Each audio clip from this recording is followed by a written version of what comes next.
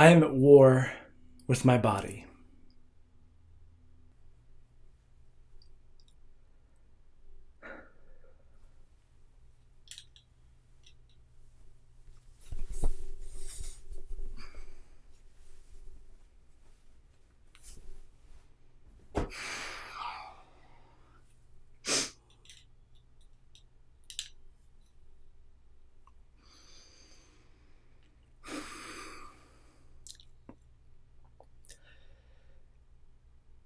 This is what I look like. I do not like my body. I can't remember a time when I did.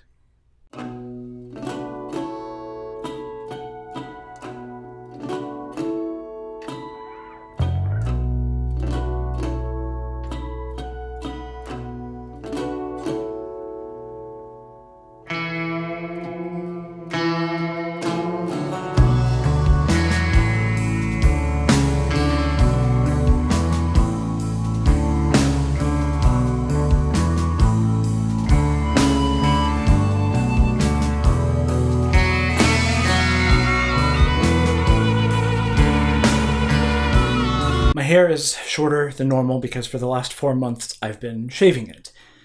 But a lot has been changing for me recently, and I knew I wanted to make a video about it, so I let it grow. And it's been driving me a little bit crazy. I'm also overweight, and that's obvious, right? What's frustrating is that I've actually been losing weight. I'm at 236 pounds now, down from over 260 in the summer.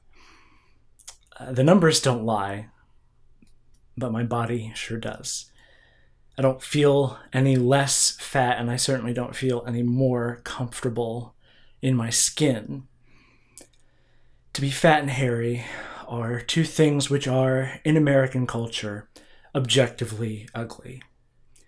So I do everything I can to hide these things. I'll wear 2 shirts, one tucked into my pants so I don't show any skin if I, bend over. I hike my pants up really high, which looks dorky as hell and doesn't feel great, but at least keeps my thighs from rubbing together when I walk, and I do walk a lot. And assures coverage if I need to, reach up high. I feel deep shame when someone sees any part of me that isn't my arms or my face. And honestly, it's dumb. It doesn't make sense. But this is how I am. I've been fighting it for as long as I can remember, and I've never come close to winning. What are you supposed to do when you hate the hair on your body? Basically, every option sucks. There are creams that disintegrate the hair, but they stink and fuck up your skin. You can pay for laser hair removal or electrolysis, but these are both expensive, time-consuming procedures. You could get waxed, also time-consuming, also painful, and decidedly impermanent. The most accessible option is to just shave, but even that isn't great. The first day after shaving, you feel amazing. Your skin is soft and smooth, the way you remember it before puberty gave you the gifts you didn't ask for. It's amazing the difference it can make to a disembodied person to have smooth skin. But then you wake up the next day, and your entire body is sandpaper, covered in thousands of tiny daggers, which have grown out of your skin like the world's most hateful trees, and they all lust for revenge. Some places, like the inside of your arm or your chest, if you don't exfoliate rigorously at least once a day, hairs will become ingrown. So it's not enough just to shave. You have to maintain it, which includes shaving every other day at least. Every part of your body you decide to maintain adds exponentially to the amount of time it takes to maintain. Most of us just don't have that kind of time laying around. Inevitably, you hit a depressive episode or a bad day, and you find you simply can't work up the energy to maintain your shave. So you fall behind, and the ever-increasing growth only serves to make you feel worse. You're reminded of the things about your body that you hate.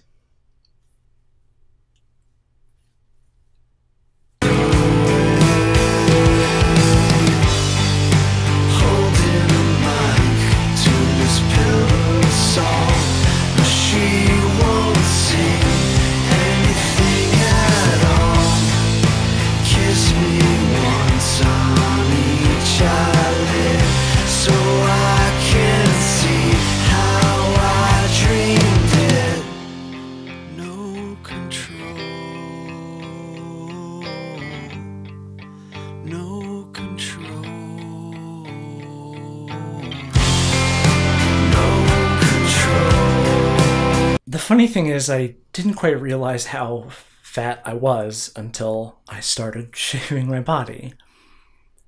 Hair acts like a shield in some ways, calls attention to itself so acutely that you miss other details. I was so obsessed with how much I hated that I didn't really consider myself overweight in a general sense. I knew I wasn't thin, but when I looked at other people, like people who were fatter than me, I'd think, like, at least I'm not as bad off as that person, which is kind of a terrible way to be, you know? Once I started shaving, I realized the shape my body was in, the weirdness of my proportions. It's evident that I've spent most of my life in front of a computer screen and not much place else. And of course, when I try to start exercising more, which I know I should do, my body rebels. Things that look easy for everyone else require incredible effort from me. I have friends who used to ask me to go rock climbing with them, and I had to explicitly say, it's too demoralizing for me to be in the same room as you when we're rock climbing. When you're thin, you don't need as much muscle mass to do the same kind of work, and I already don't have muscle mass, plus I'm carrying, 60 pounds of extra weight on my belly. I climb up half a wall, I feel great, and then I fall over. And then I'm there for an hour or more, obliterated by 20 minutes of exertion when my friend has barely broken a sweat. I just sit there, nothing else to do but to watch him do his thing with what seems like no effort. And, sure, if I just did it anyway, I'd get the practice, I'd get better, I'd build the muscle, I'd learn the skill, I'd start getting good at it. But it's just not that simple. Nothing is as simple as pointing out an obvious fact and saying, do that. I can't tell you how many times I've started daily or weekly workout routines, felt great about them, worked hard, and then I hit a depressive episode and I just can't do it anymore. And it's like my body, slightly healthier than it was before, hates me for trying. So I rebound and just eat pure garbage because garbage is cheap and easy to get, and it makes you feel good. Healthy food is expensive. And yeah, you can make it work, but it takes a lot of work. And every bit of work your food takes to prepare is another bit of work you struggle to put into working out or shaving your body. You only have so many spoons. And that's the real problem. It's not my body. It's not my hair. I hate these things about myself. But why do I hate them? I've had depression at least since high school, and the fun thing about depression is it degrades short-term memory and taints long-term memory. So even my childhood, which I can remember at one point remembering as a relatively happy time despite being bullied a lot, it feels wholly sad to me now. Because both of my parents are dead and because my depression has gone untreated for so long, all my memories of them, of our life together, are retroactively tainted with a gray pall that I simply don't know how to get rid of. A memory remains unchanged until the next time you remember it, at which point your brain overwrites it with the new remembering of the memory. So each time you play back a favorite moment, you're essentially poisoning the well a little bit with whatever emotion you were feeling at the time. And when mild depression is you on a good day, every memory starts to lose its joy. Everything happy becomes tragic. Depression, like a virus, slowly overwrites and counteracts everything good in your life. It wants the quickest, easiest satisfaction, which is never the kind of satisfaction that nourishes the soul or propels a human person forward. It pushes back against your efforts to make your life better. It is quite simply an illness. But because it doesn't look like one, if you're lucky, your friends will tolerate you complaining about it every once in a while. But eventually everybody gets fed up because nobody likes a bummer.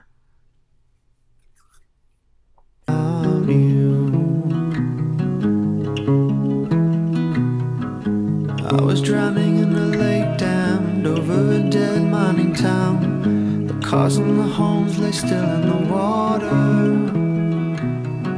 The deeper I sank, the less I died. The trees swayed slow in the tide. There were people I loved below me singing.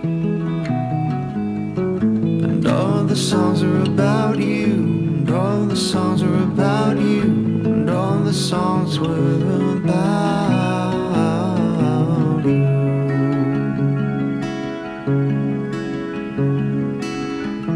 This past August, all of these problems coalesced into a moment of realization.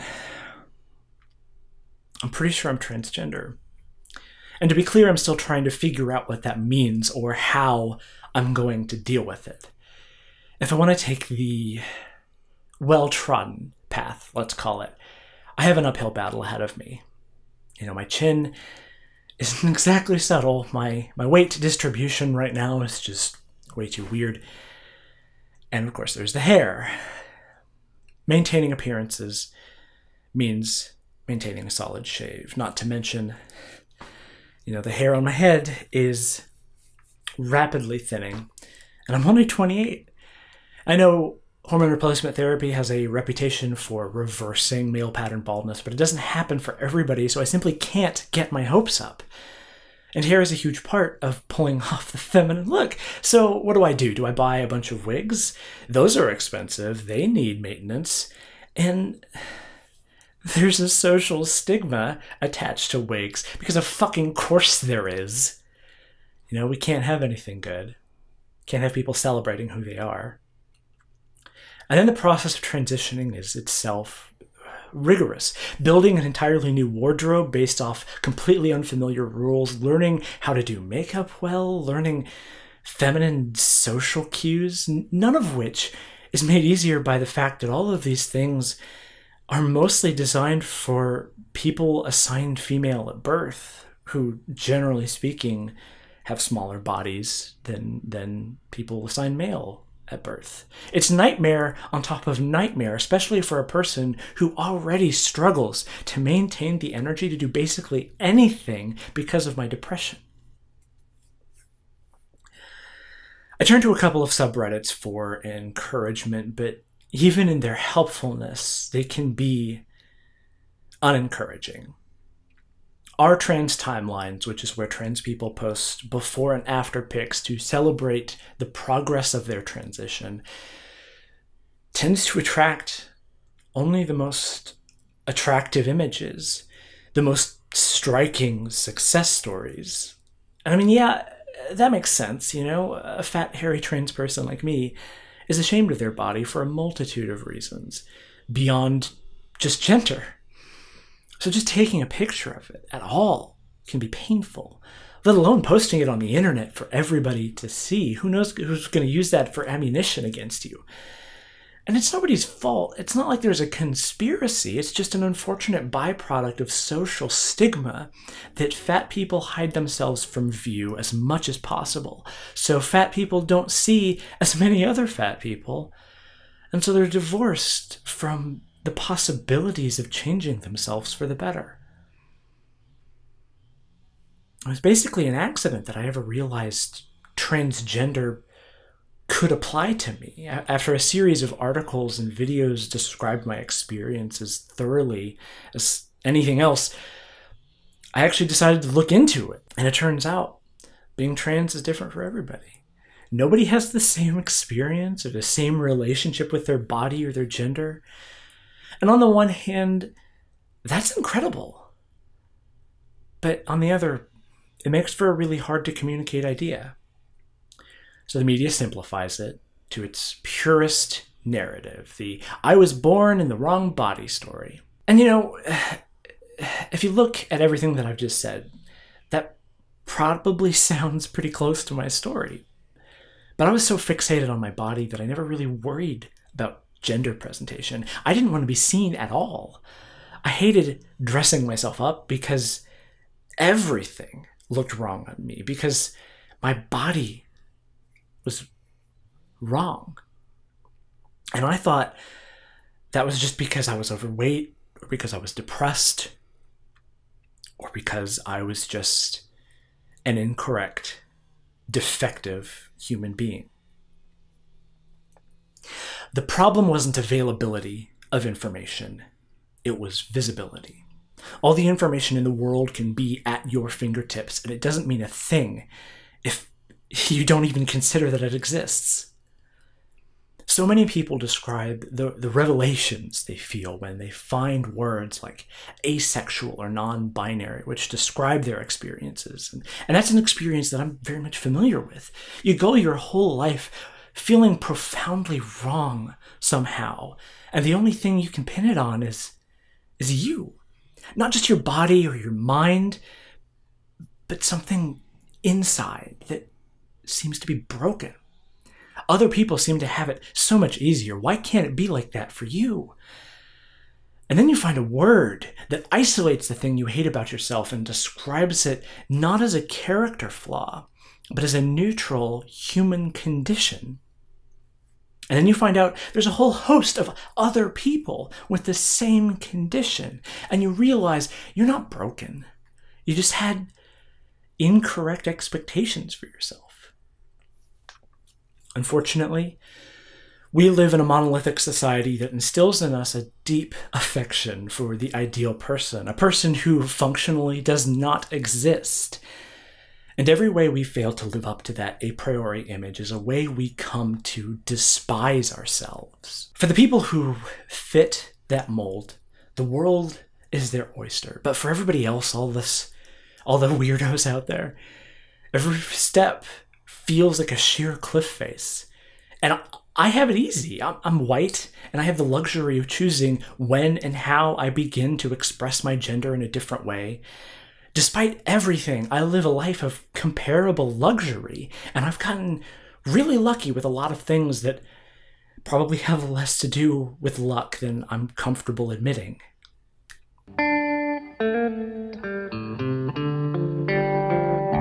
I seen those boys kissing boys with their mouth in the street. But I raised my son to be a righteous man. I made it clear to him what fear of God means. I'd hold him down under Tompkins Lake before I ever let him go to the wolves. The path you're walking only narrow and straight, and no son of mine will wander astray. Abomination, don't come running to me when they're coming for you. Don't come running to me when they're coming for you. Don't come running. The easiest path forward for me would be to lose weight, to start transition, to follow the steps and make progress, you know? But I don't necessarily want to do that. I am losing weight, and I am slowly working my way up to transition. But I see in front of me a culture that has impressed upon me the worthlessness of my body, and I feel the torture I've inflicted on myself as a result. And I just... fuck that. Be honest. You felt disgust the moment you saw me shirtless. Most people probably won't have watched this video past that point. I know I hate every second I'm like this, and I know it's going to be an emotionally devastating process editing this video. And I know the comments are going to be a really fun mix of, man, just eat less and exercise more, you know? And no, sweetie, it's fine. You're actually beautiful. And both of those sentiments, by the way, are equally reductive. Telling me how to lose weight doesn't tell me anything I don't know, and doesn't tell me how help me lose weight. And telling me that actually I look fine doesn't make me look fine or feel fine. This video is not about asking for help or for compliments or for advice. This isn't a cry for help. I'm not interested in engineering an inspirational weight loss series where, through the magic of editing, you get to experience the rebirth of my life through losing weight. The point is that we shouldn't shame people for anything about their bodies, period. The point is that I shouldn't hate my hair or my fat or anything else about me, and nobody else should either. And that's precisely why this is a long video, because I need you to see me. I need you to see what I look like. This is my body, and it's just a body. It's nothing special. Maybe it looks like yours, or maybe it's wildly different. But you shouldn't be ashamed of it, as I shouldn't be ashamed of mine. And I know those words won't change anything. They won't help you feel better about yourself any more than making this video will help me feel better about myself. But the problem isn't availability. It's visibility. And if even one person sees this video who needed to see it, then I'll have done my job, and it will have been worth all of the emotional torment. None of us benefits from the pressure we feel to be conventionally beautiful. None of us is better for anorexia or bulimia or self-harm or self-medicating. We don't improve our bodies by insulting the bodies of others. And we don't learn to accept differences by pretending they don't exist. I am at war with my body. Even me at my most optimistic can't see a time when this will fail to be true. But I'll never make progress if I choose to work against my body. We are forced, for better or worse, into cohabitation, and as a result, we must collaborate if we wish to survive. I hope that I'm beginning to understand.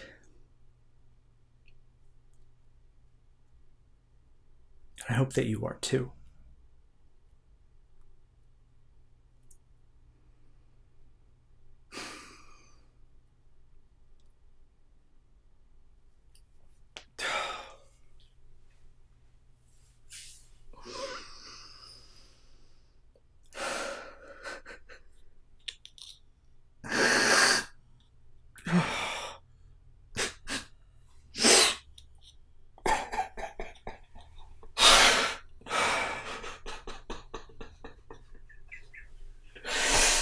Oh shit, I wasn't expecting to fucking break down. Oh god.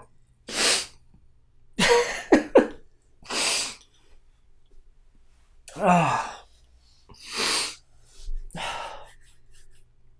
God damn it.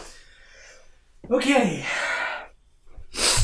This video is done now. I can fucking finally shave again. Ugh.